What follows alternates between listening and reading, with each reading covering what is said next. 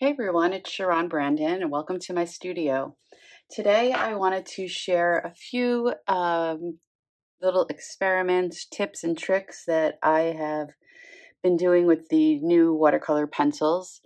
As you can see, here are all three sets of the pencils, and I have swatched them out for you, so if you want a little closer look, this is everything in set 1, another little card for everything in set 2, and then a third card for everything in set 3. So there are 3 brand new sets of these woodless watercolor pencils. Each one is filled with pigment, and they're great for a couple of things that I found so far. One is just for coloring in stamped images. The other is for adding a few highlights to die cuts, which I'll show you, and also just with a very sharp pencil, and that's something that I really like. You can sharpen these to get a really sharp point, is just to give some color to some stamped greetings. So I'll go ahead and show you a couple of those things today. If you want more information on just the swatching, the colors, the different types of things that these pencils can work with, definitely go ahead and check out Tim's YouTube where he goes over all of that.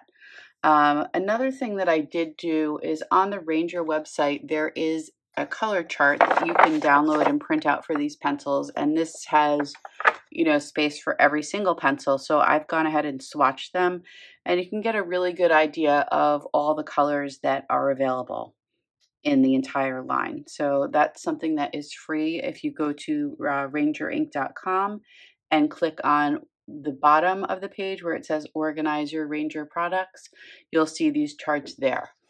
So with that, I'll just go over a little bit about the containers. So the containers do have a lid that just comes off. On the back of the container, it also has the colors for the pencils that are inside of each set.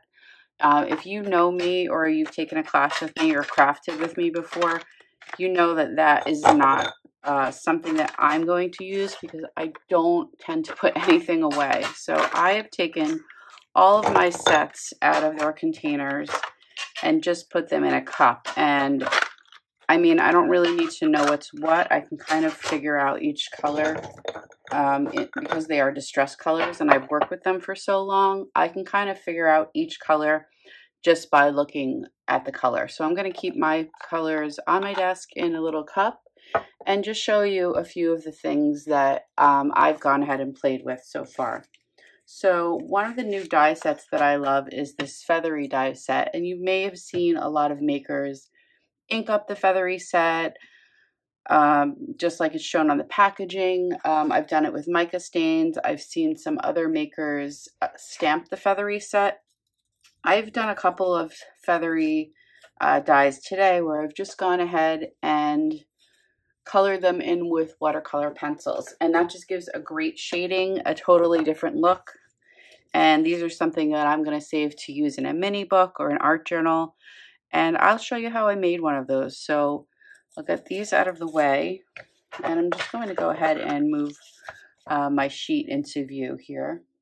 And then I'm going to use a water brush as well. So if you have one of these, you'll want to take it out. And we'll just go ahead and start with the first feathery die. So I've done a couple in different colors. So we'll pick a different color palette. Maybe this time we'll go for sort of like a pinky purple palette. Whoops. Let's see what else. And then the first thing I've done with these, I think I'm going to actually take the pink out and we'll use this one all in purple, is just take the lightest color. So in this case, a shaded lilac. This one I'm not going to be too concerned about. This is just kind of like putting my base color, and I usually start with the lightest one. And when, you know, it looks kind of smudgy now, but once we're done and we go over everything and blend the colors together with the water brush, it's going to look really nice. So I'll just go ahead and color the whole thing in here. Just make sure I get the edges. So there's some pigment on the edges when we do go ahead and brush over it. So that's the shaded lilac. And then we'll go ahead and go in with Seedless Preserve. So it's just something a little darker. And then how I've done these is just started at the bottom of the feather where it would be a little bit darker, and then just pick one of the sides that I'm going to make, you know, the darker side. So we'll go ahead and color that. Now for these, I'm not like super concerned about the sharpness of the point, and I have used my pencils quite a bit, so none of them are particularly sharp at the moment. And then we'll take the Villainous Potion, so that'll be our darkest color, and I do want to go with a sharp pencil on this one, so I am going to just quickly sharpen it. And this is where I'm going to start to want to add in some shading. So I have a pretty sharp point, as you can see here, and I'm just kind of giving the feather just like some flicks, just so you have some, let's see, just so you have some shading, and also like you would see on a regular feather, just some different kinds of lines. So that will be my darkest color, and like I said, I'm going over the edges just to make sure I get plenty of pigment on there. I'll just add a little more at the bottom, and like I said, if your pencil gets dull during this, you can always stop and resharpen it. And I also think I just want to add, just so it's not like totally flat in one color, just a little picked raspberry in here. And I'm not doing the same motions. I'm doing actually for this just some little circles. But it will just give it a little bit of a different color, and I'll mix some of that in on the bottom. So I'm just going to show you how that looks before I add some water to it. And I did this a few different ways. Usually when I'm coloring something in watercoloring, I start blending from the inside out, so blending my darker color into the lighter. But with these pencils, for me, I found that it works better when I start blending, and you'll see it's blending here, the lighter. I'll just go down the one side into the darker color. And I'm not going to go over these lines too much. I did just smooth them, but I do want to keep a little bit of that line there. And you'll see what happens is, I'm just going to wipe some of that off because I don't want to put the dark back into the center.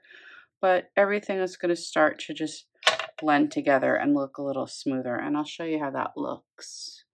What I'll do with this is just dry it for a second with the heat tool.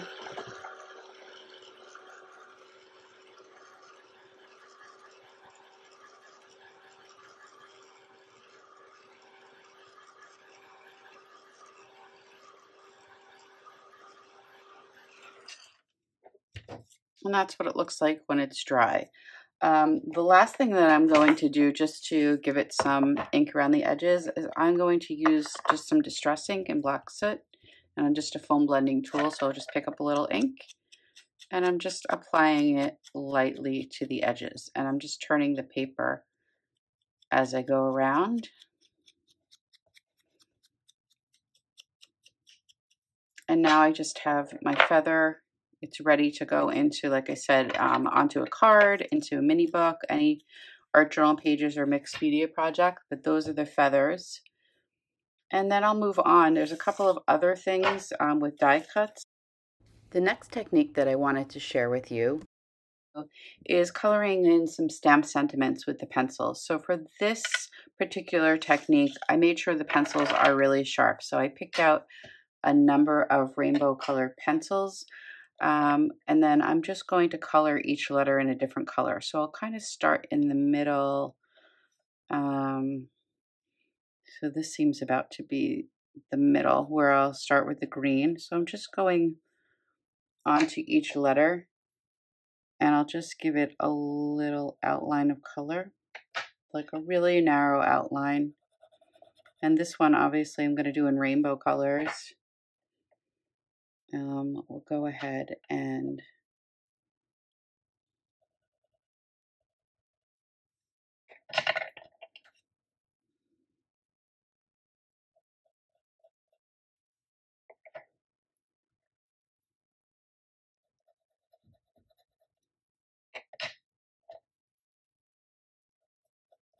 And I'm just tracing a really thin line to the right of each of the letters.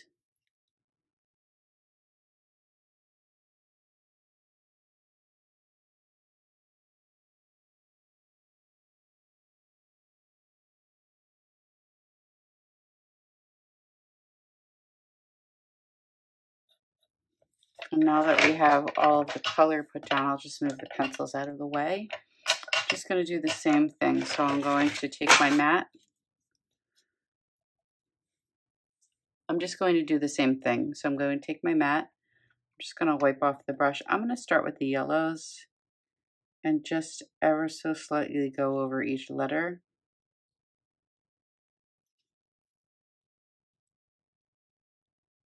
Working into the blue.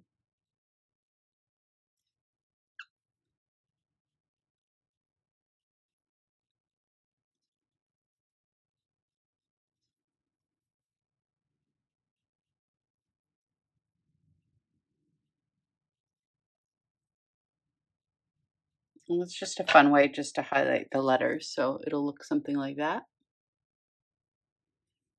And we'll just do one more. This one I'll probably use these words. I'll probably cut them out when I'm done. And they're going to go into a journal project that I've been working on.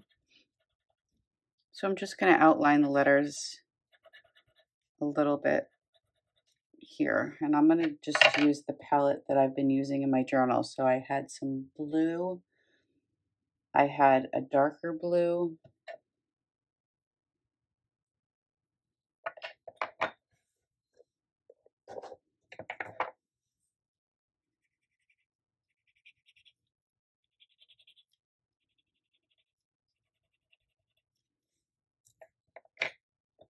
And then I also had a brown here, so we'll go ahead and use frayed burlap.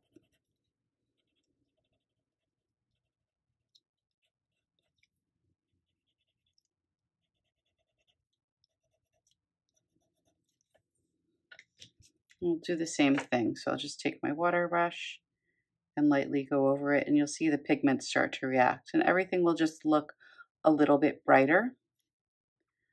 And I'll do the same thing here.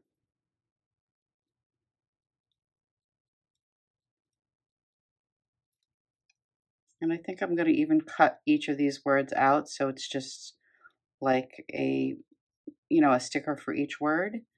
And it just adds a little something. You can have a plain sentiment, but this will just add a little something, especially when it works with the colors of the project that I'm working on. So I hope you enjoyed some of these tips and tricks.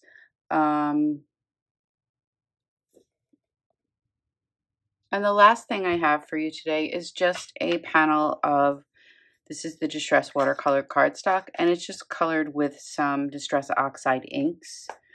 This is one of the scraps that I had in my bag, but just showing you, if you're going to use this on a card, you can use it for a background, that you can make some fun marks with pencils. So for this, I'm just going to add a few of my own marks here in contrasting colors.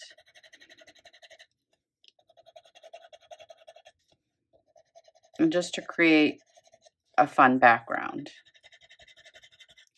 And I'll also bring in the brown that we used before.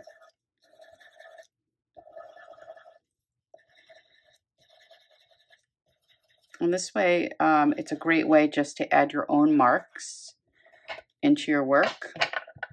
And I'll do the same thing here. I think for these blue scribbles, I'm going to leave them as is. For these brown circles that I made, I'm just going to add some water, and that just gives them a real fun, like painted on look. So go ahead and go over each one just with a little bit of water. And then at some point, I'll be turning all of these projects into cards. So let's just recap what we did today with the pencils. So we basically used all of the colors of pencils. And the first thing that we created were some feathers.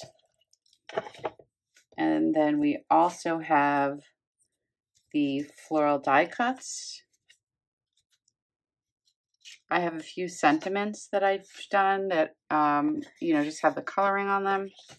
And then finally, just a piece of mixed media paper with marks. I hope you enjoyed some of these tips and tricks, and I hope you'll definitely try some of the techniques out for yourself. And I'd love to see them, so please be sure to tag me on Instagram if you share them. Thanks so much for watching, and I'll be back later in the week with another video using these pencils.